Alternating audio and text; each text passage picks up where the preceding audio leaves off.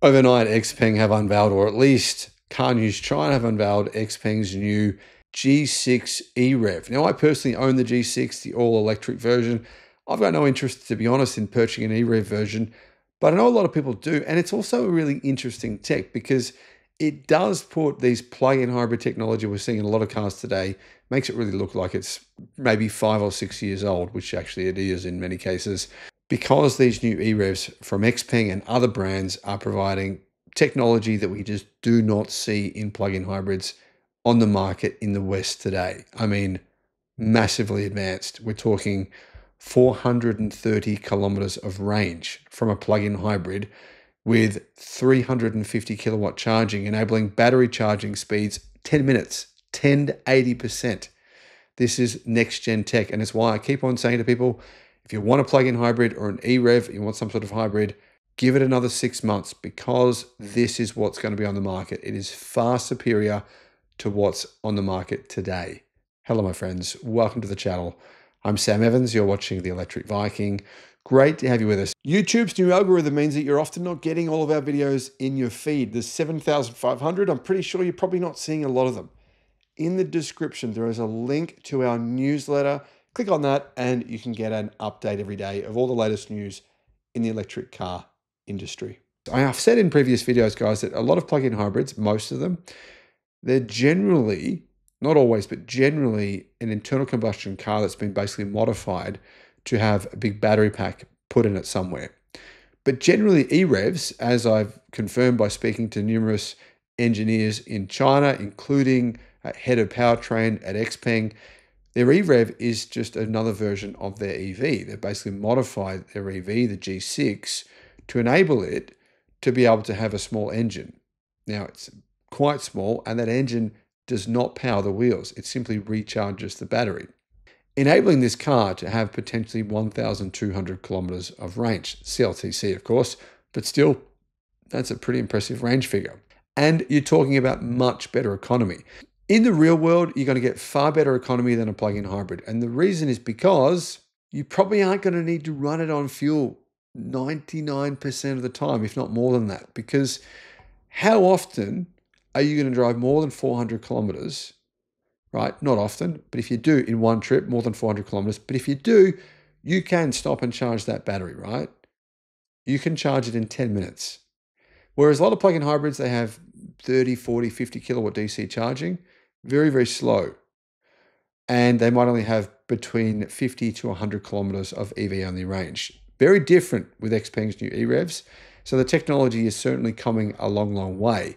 Looking at the specs here, I believe it's running quite a big battery pack, and that's why the G6 EREV is heavier by a couple of 100 kilos than the non-EREV, than the electric version. If you look at the G6, it looks almost the same. It'd be very hard to tell that this is an EREV because it looks exactly the same as the G6. And I should also mention there will be a G7 version of this that will be an EREV as well. So the G7, I've done videos on that. I'll put some of those in the description. There's an X9 minivan. They'll have an EREV version of that. And there's also the P7 Plus. That's confirmed to be an EREV version coming as well. Getting back to the G6, it is the same size as the electric version. There's no difference in the size. And like I said, the cars look almost identical. Power is the same as well. Single E-motor in the rear axle, so it's rear-wheel drive, 218 kilowatt. The actual internal combustion engine is from Chang'an, and it has a 1.5 litre turbocharged internal combustion engine for 110 kilowatt. That's 148 horsepower. Not a lot of power. It's really just there for efficiency. And like I said, it just charges the battery. It doesn't actually power the wheels like plug-in hybrids often will. Now, correction on the engine, it's actually a Dong'an powertrain, which is a subsidiary of Chang'an. The G6 EREV has an EVE battery or EVE battery made lithium iron phosphate, which is the same battery company that provides the batteries for the standard Xpeng G6 EV version. We don't know the battery pack capacity, but we believe it's 55.8 kilowatt hours. So 56 kilowatt hour battery pack, meaning it's a big battery pack. I mean, that's a significantly bigger battery than what you're getting in a BYD Shark, which is why this car should get approximately 450 kilometers of range CLTC, probably about 350 kilometers of range on the WLTP cycle, and possibly, close to that in the real world, considering the size of this battery and the efficiency of Xpeng's EVs as well, which are very, very efficient. Charging speeds, it's going to have 5C charging, so between 350 to 400 kilowatt charging. And that means it can charge from 10 to 80% in 10 minutes. But the other advantage of this battery is apparently in low temperature environments, meaning minus 30 degrees Celsius, it will charge in 15 minutes. So very fast charging regardless of the temperature. Car News China also says this, and this is obviously from Xpeng themselves.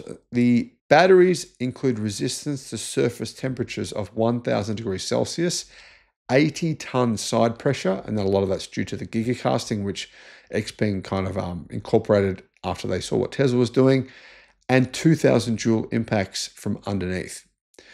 The G6 is said to be cheaper than the electric version. The EREV version should be a little bit cheaper. Not a big difference. I'm going to guess it'll be a couple of $1,000s cheaper.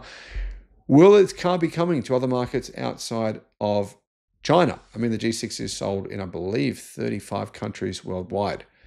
I think it is, actually. I think if you're getting the G6 in your market, good chance, not every market will get it, but many of them will, from what I've been hearing. Guys, what do you think? What are your thoughts on this car? I've never been I've never been a big fan of hybrids, but if I was going to get one, this would probably be it. No, actually, the X9 version would be it. But honestly, I'm all in on EVs. I don't think hybrids are actually necessary. But if people think they're necessary, this is going to be the one you want to have a look at. What are your thoughts? Thanks for watching. The Sydney EV International Motor Show. If you want to get a 50% discount on your tickets, all you got to do, click the link in the description and use the promotion code that's in the description. Just copy and paste that. Now, I should mention there's only 200 tickets available per day. So if you go to use the promo code and you can't get a ticket, wait till the next day. Don't wait until the day before the show to get your tickets, because otherwise you'll probably miss out on getting the 50% discount.